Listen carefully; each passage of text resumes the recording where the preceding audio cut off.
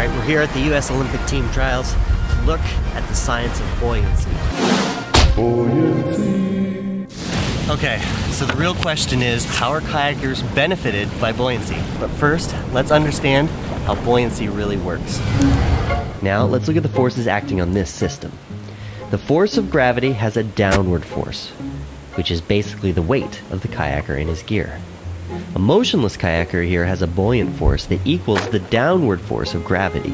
It also means that if this kayaker and his gear have a mass of 160 pounds, the boat is displacing 160 pounds of water. You see, the more water you displace, the greater the buoyant force. Right now, we have Pablo.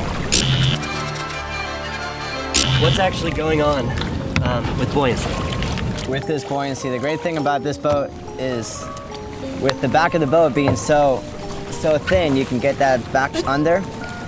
I'm putting the whole back of my boat underwater.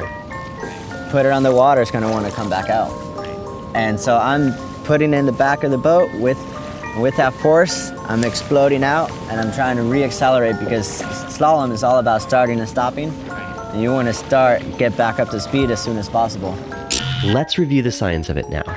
As Pablo paddles, the forces are pretty equal. Then, as he throws a turn, he uses his momentum to drive the back end of his boat underwater. This creates a huge amount of buoyant force. And, because of the shape of his boat, he can direct this force to propel him out of the turn. Pretty sweet, huh? But, slalom kayakers aren't the only kayakers that use buoyant forces. Alright, so now, Sam is in his playboat and he's going to show me how he uses buoyancy.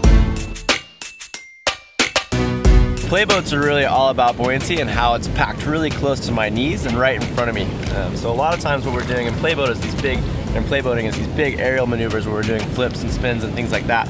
So what we're actually completely relying on is all the air in here to pretty much launch us into the air.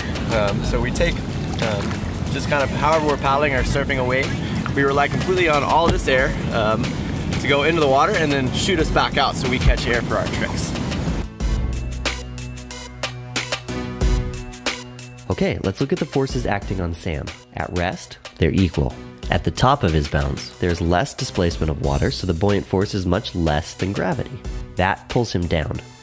At the bottom of his bounce, the buoyant force is greater. He uses that to launch himself out of the water.